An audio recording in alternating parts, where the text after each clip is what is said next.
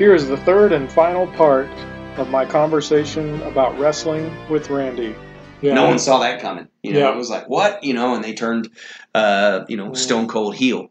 Which, I tell you, back then, over the years, that became harder and harder to do. Yeah. Stone Cold was one of those guys that I remember they were trying so hard to make this guy a heel. And I forget where in his run this was, but they were trying everything they could to make people hate him, to get him heat. And no matter what he did, people just kept cheering. Yeah. I mean, and I think part of the first mistake was they tried to do it in Austin. They tried to do it in Texas, which is his hometown, and it's like backfired so badly. Yeah. I mean, he said the worst things he could say about the crowd, and they just, and it just didn't matter.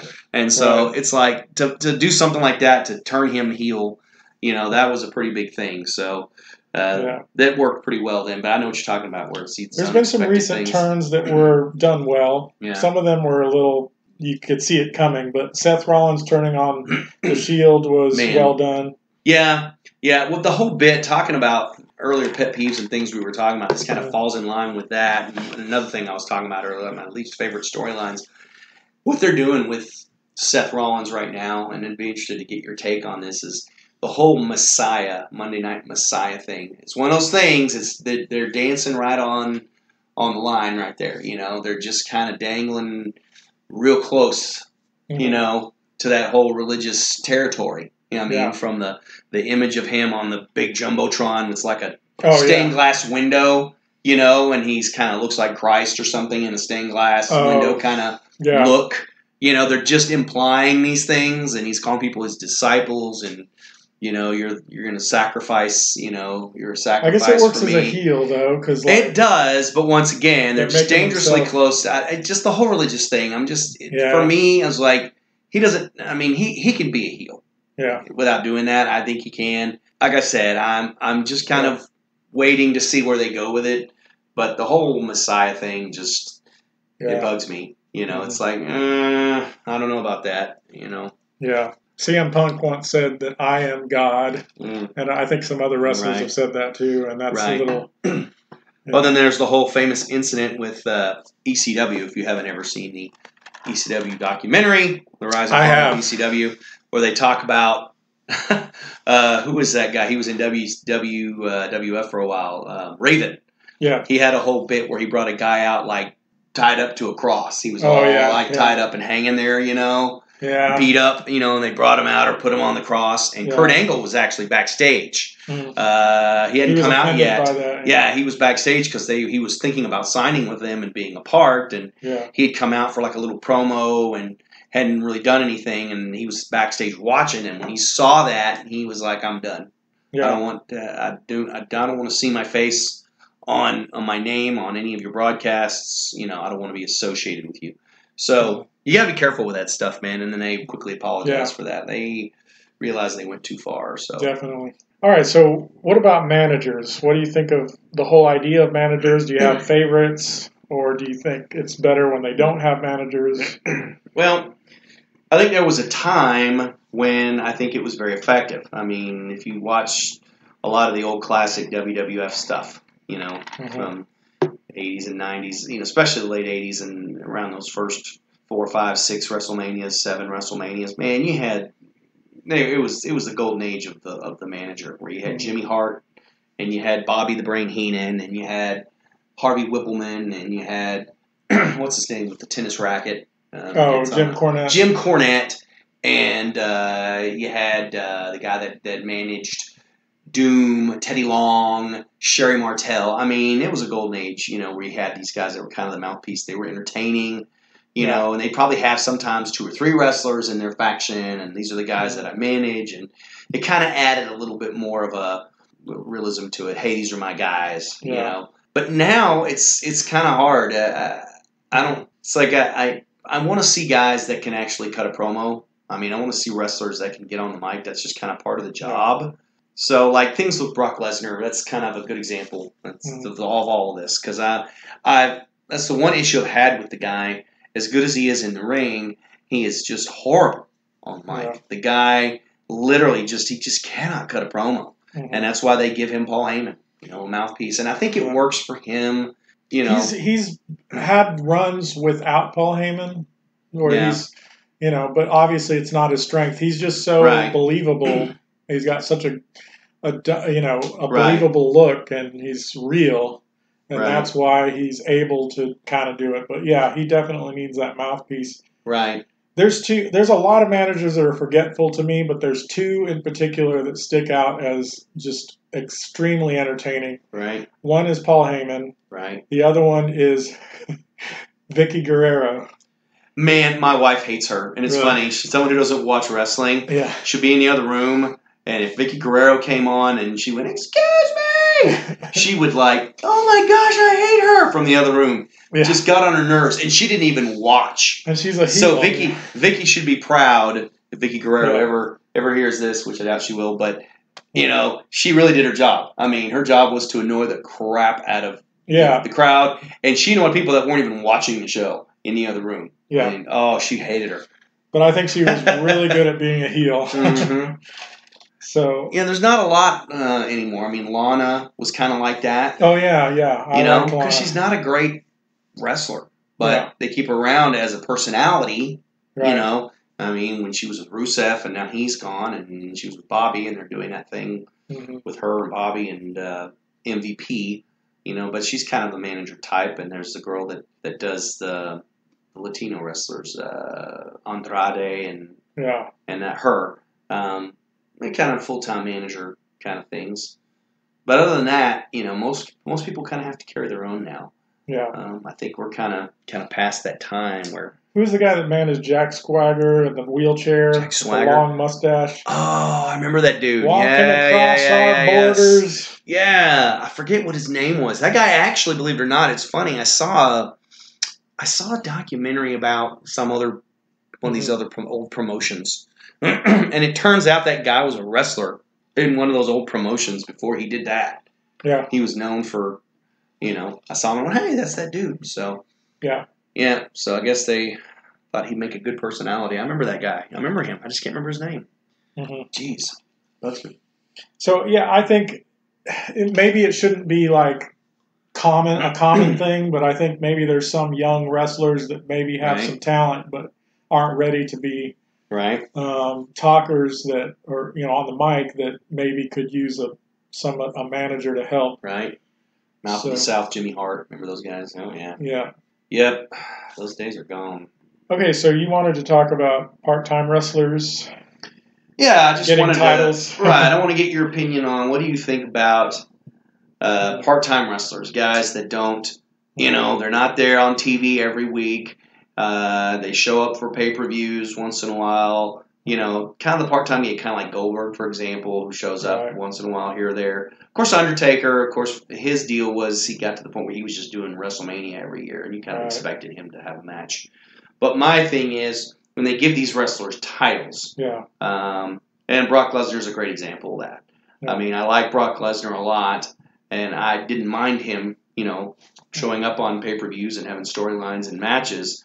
But when they gave him the title, and he held the title for like long periods of time, and you know, but didn't do TV on Mondays or Thursdays or whatever. I mean, to me, I want to see the title holder at least, you know, on television once a week wrestle a match, do something. Yeah, you know, I think it depends who it is or when it's done. Sometimes it's underwhelming.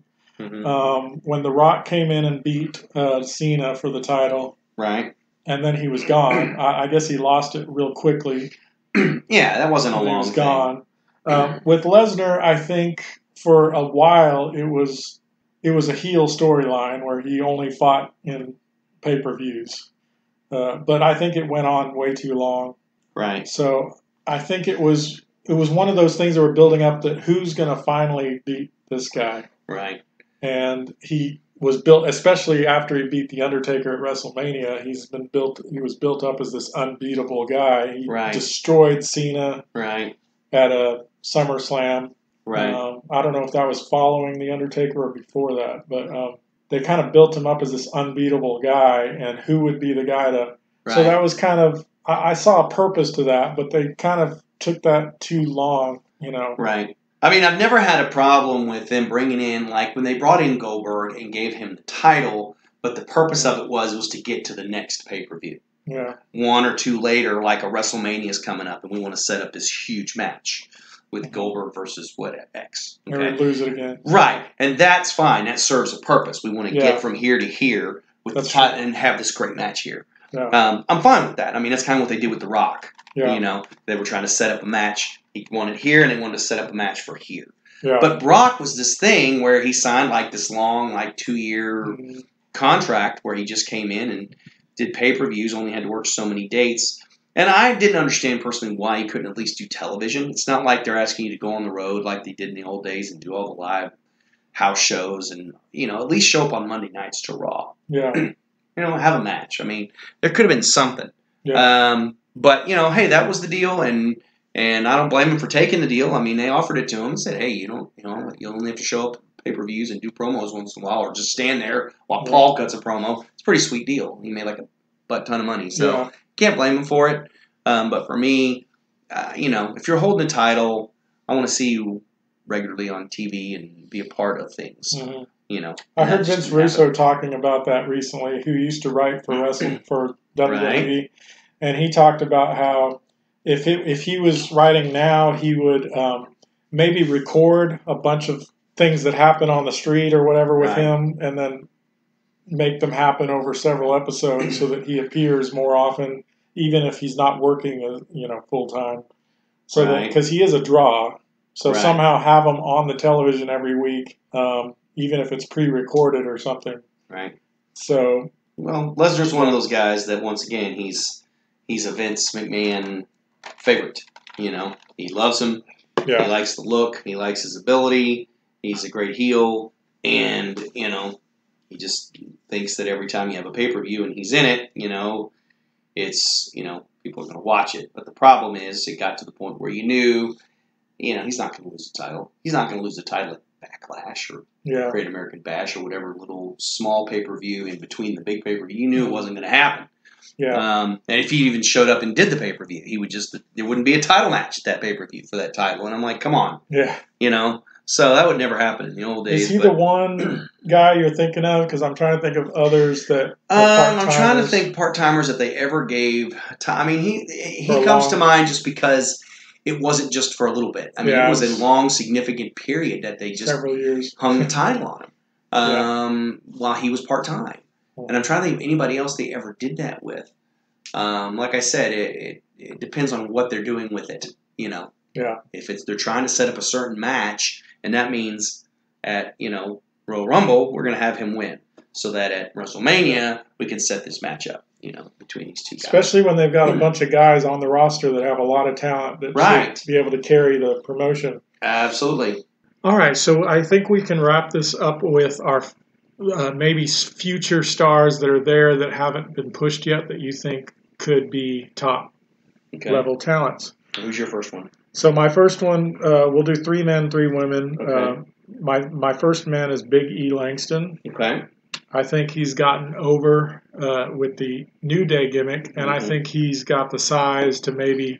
I would love to see him against Lesnar or against due for a push. Some of the big stars. Right. Well, first they'd have to bring Lesnar back into the fold. I don't know. Yeah, or if, whoever the big guys are, Roman Reigns and Big E, or something like that. You think he would be a face, or you think he would be a heel? Because someone's going to have to break up the New Day. I mean, someone's got to be a heel. I think I could see Xavier Woods playing a Seth Rollins type heel. Yeah. So, but I could see. I think he could do both. But he's a pretty good babyface right now. Well, one of my first guy on my list that I think is every time I watch him, he's insanely talented, blows me away, and I think I just think the sky's the limit for the guy is Murphy. So you know who Murphy is, the British redhead, kind of stocky. Okay. He's one of Seth Rollins' disciples right now for the time being. I haven't been watching recently. But man, Murphy and Fade to Black. Aleister Black. Okay. Him and Aleister Black, starting over here, Murphy and Aleister Black had a series of matches that were just incredible. And Aleister is also, he was I mean, he's a guy that I think is going to be given a huge push, I think, very soon. I'll get to him, but but Murphy and Aleister Black. Are they a tag team now? No. Okay. No. Murphy is one of the disciples. Aleister Black is actually, having a feud with Seth and his guys. So, but they had a series of matches that were just incredible. Anything that's got Murphy in it, the guy he does moves that just blow your mind. So athletic, so talented. So he's a guy to watch. I don't know what direction they're going to go with him in the future. Obviously when they finally break up the whole Messiah gang or whatever, I don't know if he'll be the guy that maybe breaks off. They kind of hinted at it. So maybe he will, but I think that guy's got nothing but potential. So I think he's going to do huge things. My second one has been at the top before, and then he's been in a tag team for the last, 5 years, and that's Sheamus. Yeah. And I think he's definitely worthy of being a top single star. I could say the same for Cesaro, but I picked, Sheamus. I would love to see Sheamus. Well, if Brock Lesnar ever comes back, Sheamus versus Lesnar, or Sheamus versus Roman Reigns, right? Sheamus versus Big E. Although they've had matches, but at a top level, Sheamus versus The Miz. There's so many different options. Right. Right now, it's Sheamus versus Jeff Hardy is what they're pushing. So yeah. Well, he's got mic skill. I think that's what sets him apart from Cesaro. Yeah. I think he and Cesaro worked great as a tag team because Sheamus could do a lot of the heavy lifting on the mic, cutting promos. Cesaro's incredible in the ring. Yeah. And he's a guy that I wish they do more with. But, he seems to work good in tag teams when he's got someone else to kind of help cut promos and kind of share the load. Yeah. He works really well. Or if he's got a manager, like when he had for a while, Sami Zayn. Yeah. That whole faction. It worked really well. So hopefully, he and Shinsuke will continue doing your tag team thing. But I think you're right. I think Sheamus is a great singles guy. And I think Shinsuke would be a honorable mention for me. Yeah. My second guy, I mentioned him earlier. Well, I talked about him a little bit. Is Ricochet.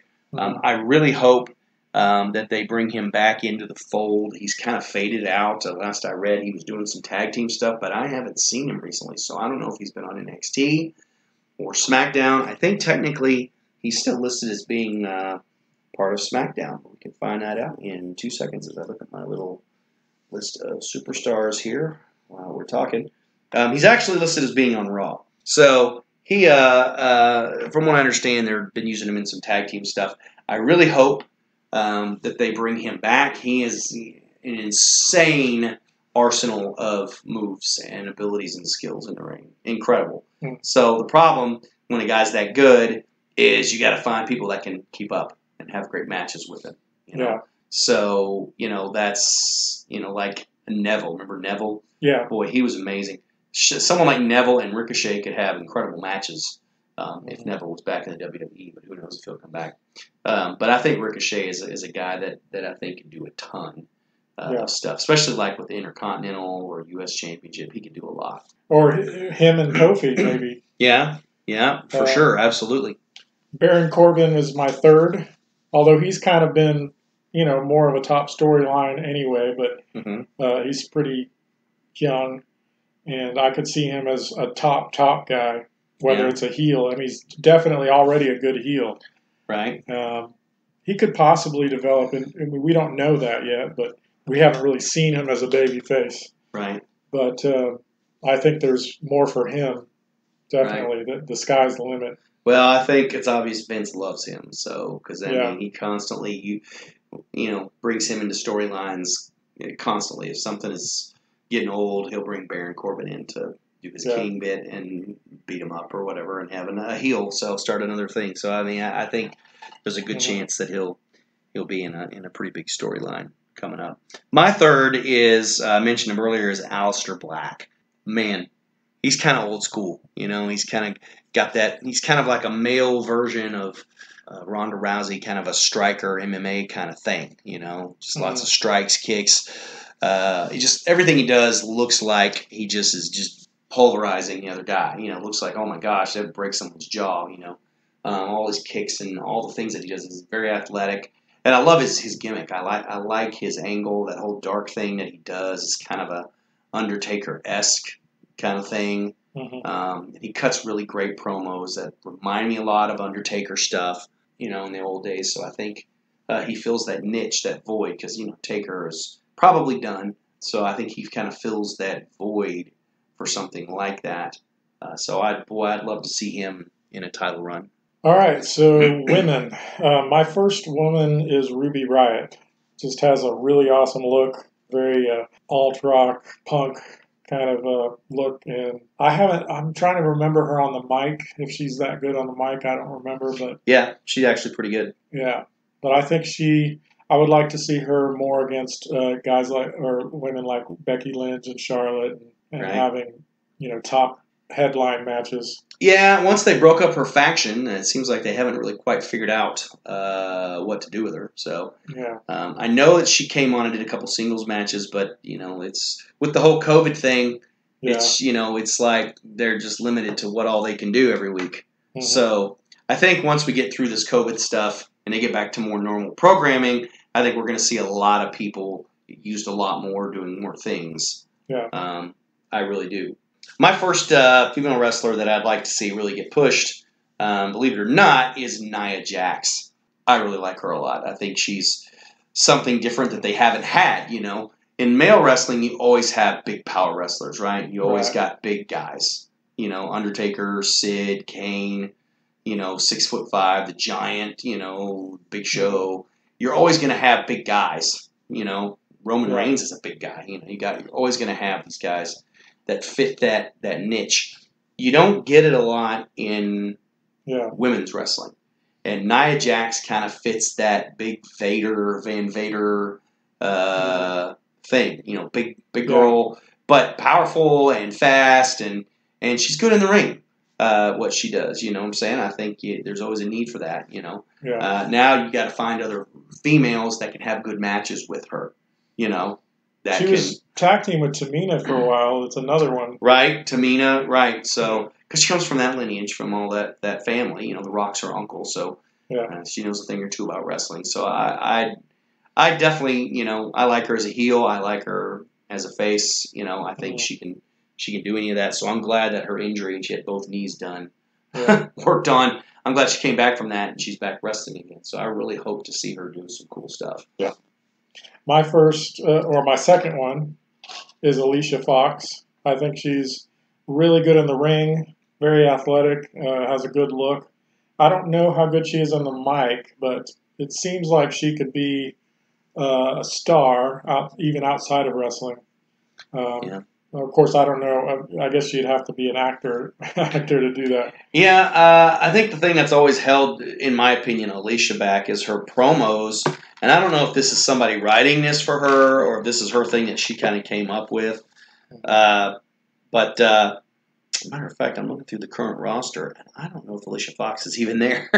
To be honest with you, she's not listed. See, I haven't watched. So she might. Okay, guys, she might. We'll give him a do-over on that one. I think she's off the list, but her promo thing was always this kind of annoying kind of promo that she always did. Yeah. And I think that kept her from really getting over, because if she wasn't good enough in the ring to overcome that. So I don't know where she's working now, but hopefully wherever, whatever, she's in another promotion, maybe she'll get a shot. She'll fix that, or maybe when this is over, the COVID thing, and they bring some wrestlers back, maybe she'll be one of them. It's one of those that maybe the writing didn't do her any favors, but I see something in her that could, if used right, she could be a star. Well, my second one is Nikki Cross. She's the Scottish psychopath, as they call her. I love her little bit. Now, she kind of got away from the whole bit that she did when she first came up from NXT to WWE when they moved her up. Her whole bit was kind of Mankind-esque. I loved it. That she's a little unhinged. Her promos would always be her like behind like a chain link fence in a real dark setting, come play with Nikki. Like she's just, something's off, something's wrong with her. I love that. I thought that was really cool. Like, whoa, this girl's, she's small, but she's going to snap, you know, and she's going to hurt you. So they kind of gotten away from that a little bit, and turned her into this kind of face kind of thing, which is fine. I like her in a tag team with Alexa, but I really hope that someday they kind of go back to that more unhinged character, because that's what I liked about her to begin with. So, and I think she's establishing herself as a good wrestler. So I think they should be open to possibilities going forward with her. I hope they do. Yeah. My third one is Naomi, another athletic wrestler, and I think she's pretty good on the mic too. Yes. But yeah, I think she should be. I would love to see her have matches more against Becky Lynch and Charlotte Flair and Ember Moon and Ember Moon not yet. She's an honorable mention. I was thinking of Asuka. Right. Yeah, I think Naomi should be at that level. Yeah, they keep bringing her in. In storylines. She hasn't. I mean, she's had some title shots, but it's not like she's fallen off the map. I mean, they keep bringing her out for matches and help, whether it's to build up the current champion or whatever. So she's definitely getting shots at it. So I think she's good, and I think there's a possibility that she could have a title run. We'll see what happens with the whole Bayley Sasha thing. I'm trying to figure out where they're going with that. So they're going to give Sasha the title and have them have all the titles, both championships, the tag team. Are they going to go there with that, or or what? I think with Becky Lynch leaving, that kind of threw a wrench into probably some of their plans. That's why Asuka has it. And I love Asuka, so I think it's in good hands there. But I don't know where they're going with that. My third is someone that's in NXT that has come up briefly, had a huge match with Charlotte Flair, where she wanted Charlotte to challenge her for her NXT title when Charlotte won the Money in the Bank match. She wanted her to challenge her, and that's Rhea Ripley. Man, I only saw her a few times. I didn't really know who she was, and then she came on the scene and did that whole bit with Charlotte Flair, and I got to tell you, I was impressed with her. And she was in that pay-per-view, and Charlotte, when Charlotte actually won the title off of her, I think it was actually WrestleMania, the WrestleMania pay-per-view that they did at the Orlando Performance Center. I was so impressed. I think that girl is amazing, so I think she's got lots of possibility. When they finally bring her up full-time to WWE, to the main roster, I think anything's possible. I think she could have a match with any champion on any brand. So I think that will happen. I just don't know when, but I think she's got it. So she's big, lean, kind of a tall girl, just real athletic in the ring. So that match with Charlotte Flair tells you everything you need to know about her. She was amazing. So. All right, so that's awesome. This was fun, and I enjoyed talking wrestling with you. I appreciate it. It was a blast, and we'll do it again sometime. All right.